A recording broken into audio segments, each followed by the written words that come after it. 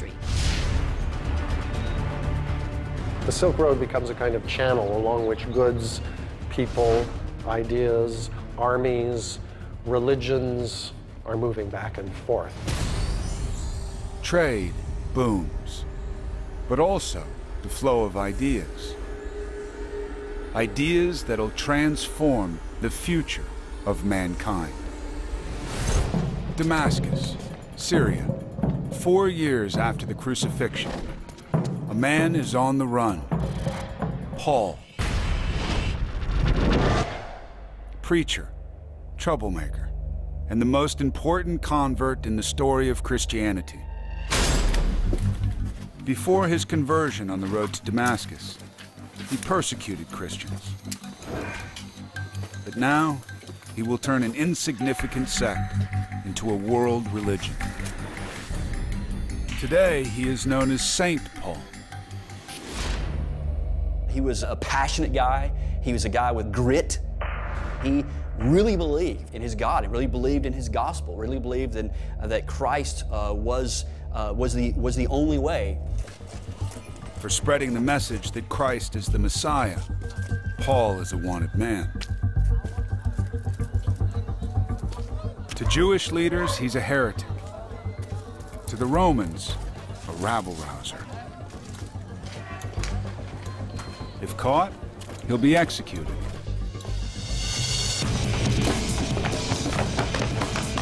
Damascus is a walled city. Every gate is heavily guarded.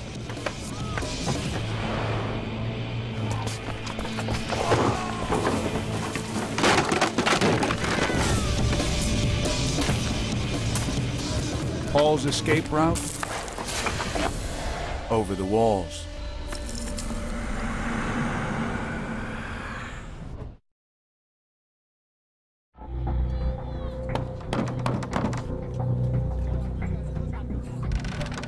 For 20 years, Paul travels the Roman Empire, contacting other believers,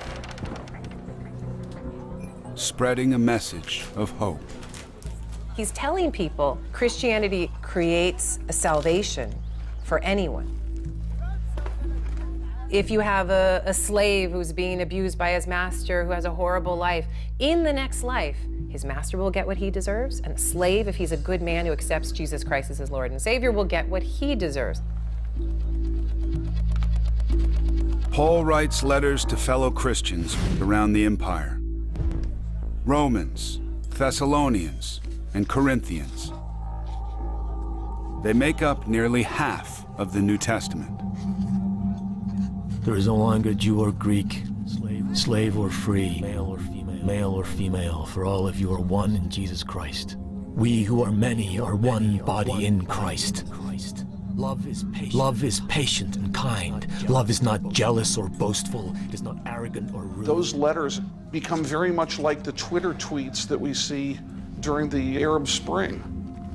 This was the communication of the time, and it was very much under the Roman radar.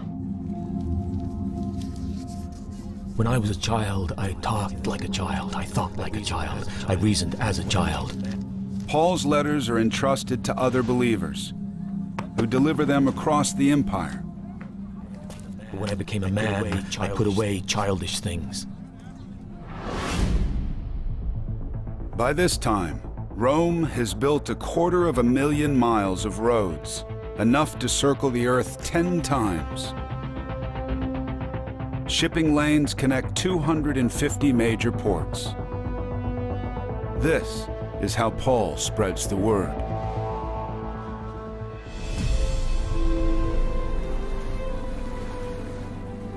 So faith, hope, and love abide.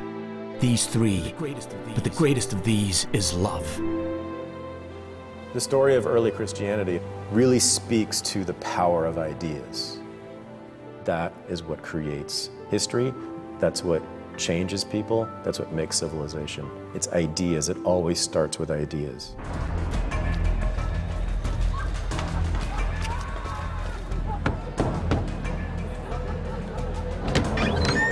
A 150 years later, on the outskirts of Carthage, one of the largest ports in the Roman Empire, a group of Christians meet in secret. Private houses double up as churches. Early Christianity was a religious movement for the extremely poor, for the slaves, and for many women. Basically, anyone who didn't have a voice in Roman society could find a voice in the Christian movement. Across the empire, 8 million people are slaves, with no rights in Roman law. 30 million are women who can't vote or hold public office. Among them, Perpetua, 22 years old, a new mother, and a subversive. A year earlier, an imperial decree made conversion to Christianity illegal. Converts like Perpetua are now enemies of the state. Their crime, refusing to honor the Roman gods. You had to be a little bit crazy to be a Christian. It was enough to get you killed, because you were saying your allegiance was to Christ and to his Father, and not to the emperor. You would have been always looking over your shoulder, like, you know, is someone following me, or does someone know I'm a Christian? You would have been paranoid, and you would have been kind of afraid to really talk to anyone openly. The Empire's secret police, the Frumentari. They use a network of informers to hunt down dissidents.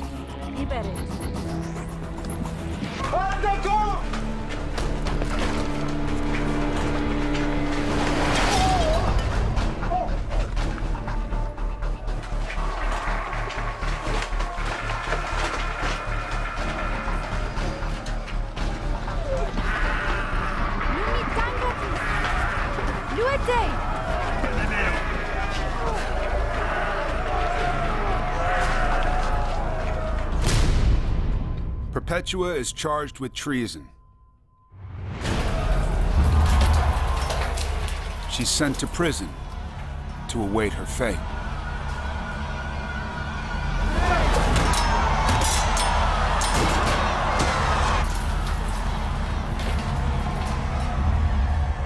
She keeps a diary, the earliest words that still survive, written by a Christian woman. I am not to fight with beasts, but against the devil. And I know that victory is waiting for me. The ultimate test for any believer: to die for your faith.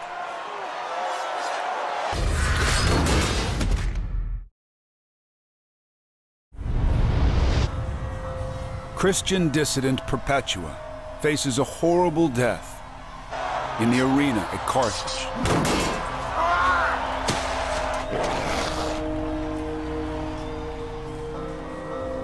Christians are thrown to wild animals, or covered in tar and burned alive, or beheaded.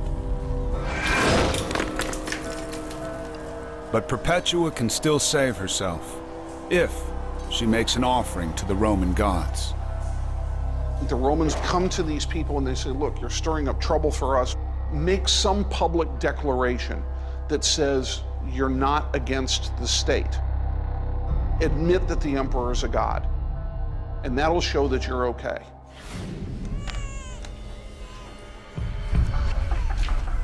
Perpetua's family visits her in prison. She's allowed to nurse her baby. Her father pleads with her to back down and accept the Roman rules. Daughter, he said, have pity on me. Do not abandon me. Have pity on your baby.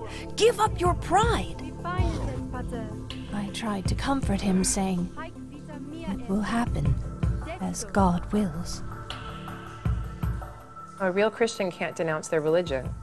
They can't do it in public, they can't do it in private, they can't do it in their heart, they can't do it at all because they will burn in hell forever. That's the belief.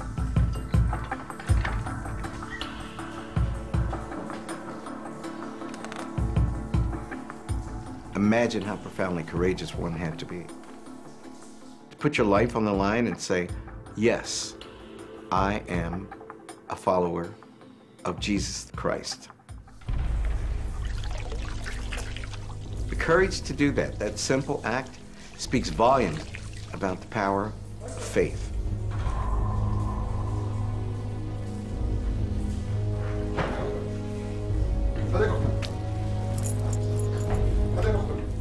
According to her diary, Perpetua goes willingly to her death.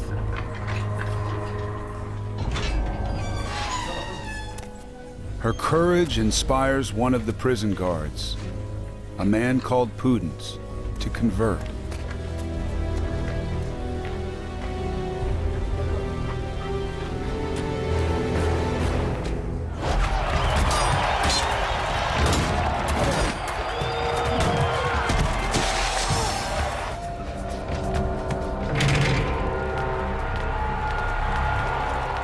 Thousands of Christians are executed.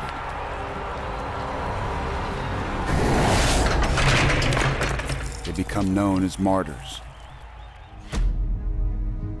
But the more Christians the Romans kill, the more popular the religion becomes. In 100 years, the number of followers grows from 200,000 to 6 million. 1 in 10 people in the empire is Christian.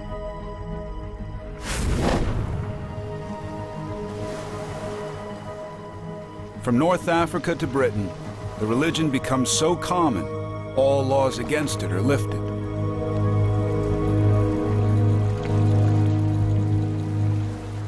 And then, a watershed moment.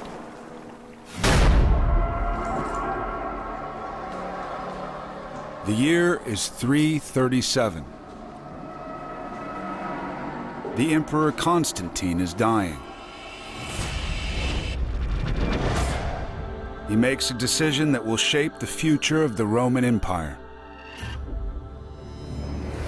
The time's arrived I've long hoped for, with an earnest desire and prayer that I might obtain the salvation of God. The most powerful man in the Western world is baptized.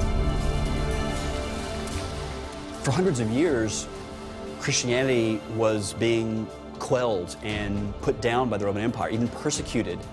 Now, it's okay to be a Christian.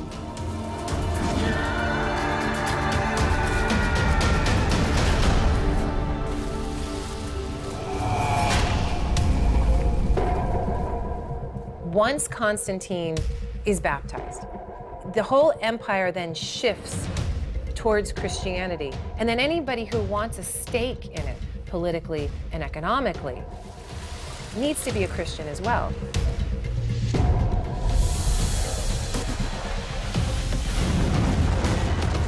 A new Christian capital rises in the east of the empire. Constantinople, today Istanbul. At its heart, a church larger than any temple in Rome. Hagia Sophia, the Church of the Holy Wisdom.